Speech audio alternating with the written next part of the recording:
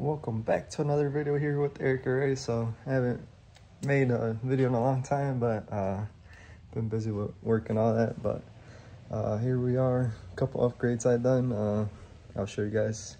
Got a pretty sure it was 140 amp alternator, and then a new carburetor. Got that adjusted so the car runs a lot better. So I'll show you guys right now what I have my setup, and then I'll post a couple pictures on the screen so you guys can see which ones I got, and then if it works out for you. Alright, so basically on this car, it's a Buickregal, but it has a 430 big block off Buick Rivera. It's off 66 or somewhere around the line there. But yeah, basically old carburetor. It was just leaking on the base. So we got a Holly on there. It's the 770 CFM. And then I originally did not have this spring right here. So whenever you accelerate, so it could retract back down. So yeah, that's basically what I have there. And then I got the gauge over there on that side with the braided fuel line, which goes down here, and then it's kind of hard to see, but it connects down there to this one right here, and then there's two hose clamps on there to hold it so it doesn't leak. But yeah, that's basically that, and then I'll go over there on the other side and show you what I have over there.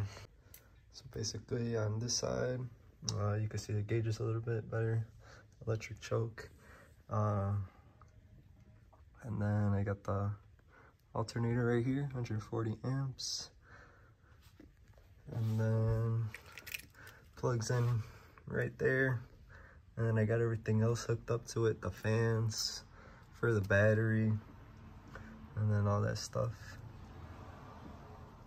And then I also added this one right here. It's the coolant reservoir aluminum, so it does not fit. So I had to kind of just drill a new hole, one there, and then on that one, it's not too good because I'll probably need a longer screw, but we could get that one later on down the road. But yeah, that's basically about it. And then new battery, and then I also got a new starter for it, just so it can run a little bit better, start right away and all that stuff, more reliable.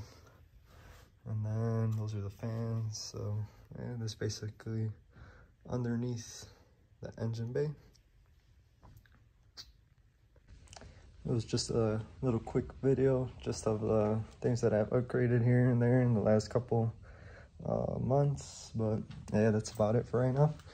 Hopefully you guys enjoyed today's video. Other than that, make sure you hit that like button and subscribe for more content. Peace.